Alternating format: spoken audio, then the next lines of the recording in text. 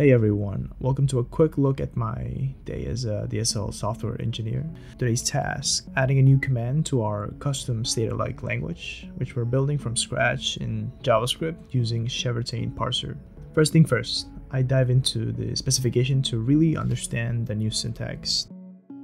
Now, I'm constructing the grammar rules. We already got a lot of the building blocks like filters and options, so it's mostly about piecing them together. A crucial lesson I learned is to be extremely cautious about adding new tokens. It's tempting, but it creates a language debt. For example, if summary is a token, a command, and an option, you create a nasty overlap that are a headache to resolve. So the goal is always minimal tokens for a cleaner language. With the rule defined, it's time to visit our CST visitor. This is where we tell the parser how to interpret the syntax tree for this new command, collecting all the options correctly. After that, I'll create a placeholder implementation for the command. I'm just setting up the boilerplate, so another engineer will handle the actual logic. Time for the most critical step, testing.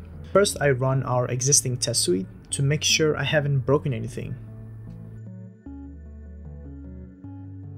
Now I'll create a new test file, throwing every variation of the new command I can think of to ensure our grammar support is rock solid.